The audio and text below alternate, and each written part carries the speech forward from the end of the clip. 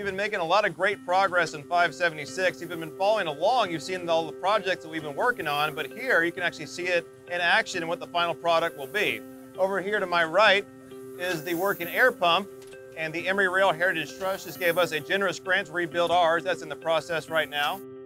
Now this locomotive has wheels. We don't have wheels right now. Those are down in Chattanooga being serviced.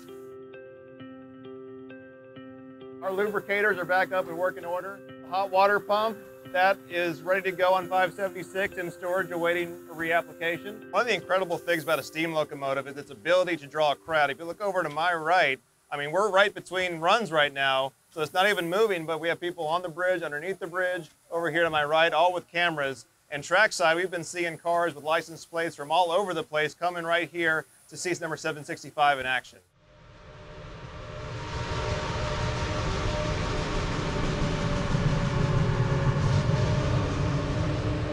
And that's the same kind of excitement and draw we want to bring to Middle Tennessee with an operating steam locomotive in number 576. All right, I'm here with Pete and Jack from Rochester, New York.